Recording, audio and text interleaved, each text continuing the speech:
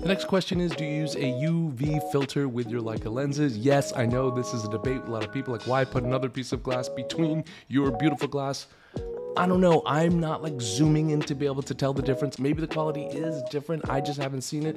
I just care more about protecting my investment in my glass. So if I'm buying a $4,000 Leica lens, I want to protect it. And so I just put a UV filter. I put a good quality UV filter on there. I just like to have them on there for protection. I don't use lens caps ever. Anytime I buy a camera, lens cap goes right in this box, it goes away in storage. I never use lens caps. It's just one extra thing to take off, one more reason to miss a moment when it happens.